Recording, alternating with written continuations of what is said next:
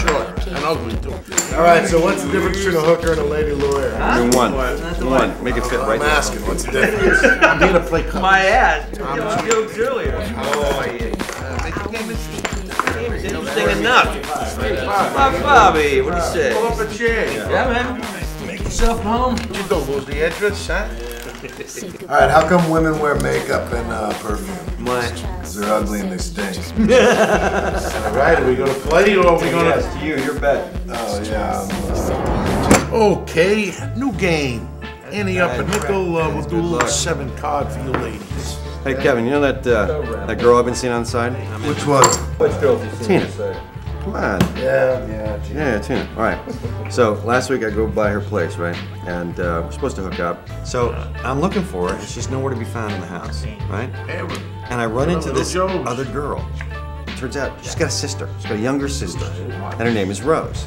And so I'm talking to her. Rose with big tits from Santa Barbara? Yeah, I did her. She's got big tits, not from Santa Barbara, different girl. Back to me. So, anyway, I'm sitting there talking. Turns out Tina is working late. She's not going to be home for, probably until the next day. So, we get to talking, having a few drinks, you know how it goes. And before you know it, I'm in bed with her. So I'm doing her sister. I'm going to town, and all of a sudden, the bedroom door opens. I look over my bare ass, and there is Tina. Standing in the doorway. Just standing there, saying nothing. So what'd you say? Shut the door. I said, shut the door. I gotta finish business and I'll get to you later. I gotta go. It's your turn to bet with the pair of fours. Yeah, 25. All right, I'm in for a nickel. All right. Pair of hookers. Hey, Steve, how's Emily doing? What? How's your wife, Emily? Yeah, I know she's my wife. She's fine. What are you doing? No, Steve, Were you judging me? Steve, no, man. I'm just No, don't, Steve. What are you judging me? Whoa. We're playing cards.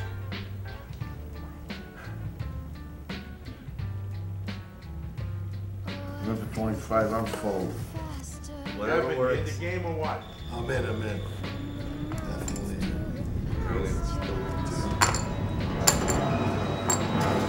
She looks beautiful. Listen, throw them out. Okay, mention names, doesn't matter. I don't care who they are, throw them out. Hey, don't go for it. Just throw them out, I don't want to hear it. Go ahead, go, do it. So what's eating you there, Gilbert Grape?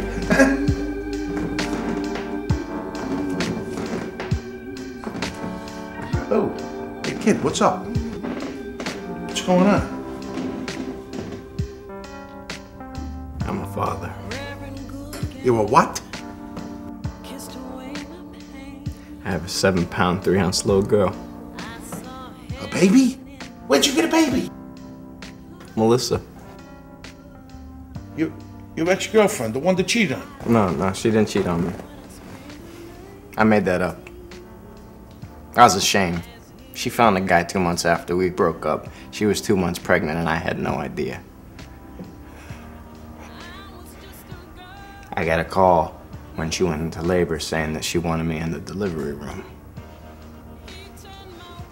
I don't know how I got there, but I did. Next thing I know, I'm in the room with me, Melissa, and Rick. Rick, the man I wanted to kill 7 months ago. And Melissa's there and her legs are spread wide open. I don't even know where I should look. I mean, it was so... So I look over at Rick and he looks at me and he says, "I'm glad you're here, brother." And then I look at Melissa and she's in pain. She's screaming. And there's blood and there's mess and then the head starts coming out. And then they put the baby in my hand.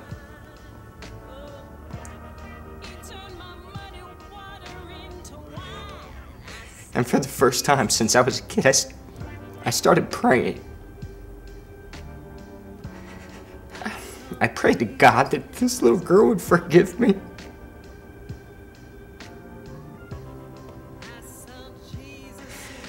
I looked into her eye, and I swear to God, she looked right into my soul. And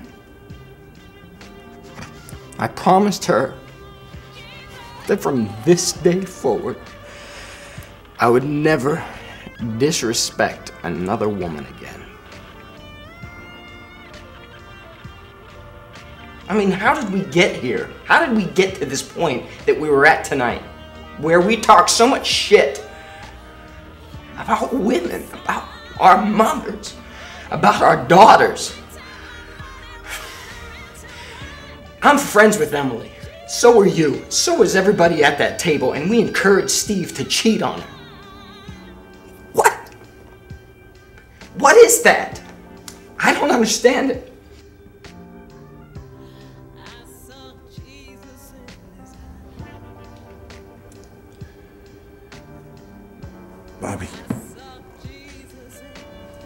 Bobby, listen to me. It's all a game. I mean, men play that all they want to do with women is to get laid. And women play it that all men think about is getting laid. It's cat and mouse, cat and mouse. It's very sad. You think I give a rat's ass about what happens down in my club downstairs with all the sex and all the nonsense? But I'm too old to change anything. That's where the world is. You, on the other hand, you got a shot, kid. Listen, the truth is, this baby of yours came out into the world now. It's here. You can't just up and put it back. Do you think I can do this? Yeah. You and this little girl. And you want to know something? If I don't see you up here anymore, I'll understand. I'll miss you, but I'll be proud of you.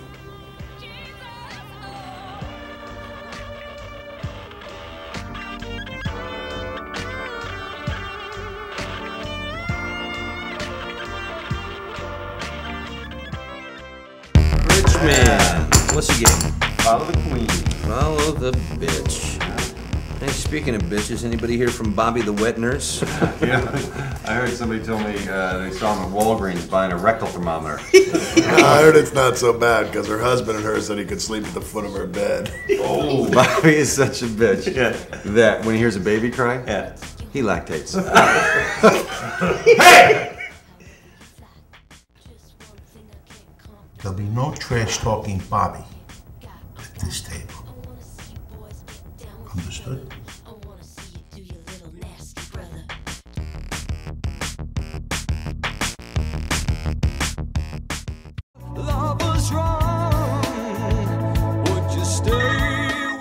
Hey, this is Steve. Hey, babe. I'm on my way. No, Emily's out of town. Yeah. No, it's gonna be. Wait, hold on a second.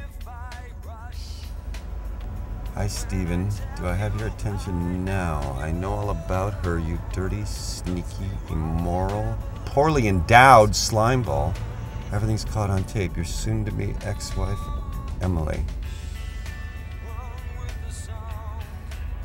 I'll call you back.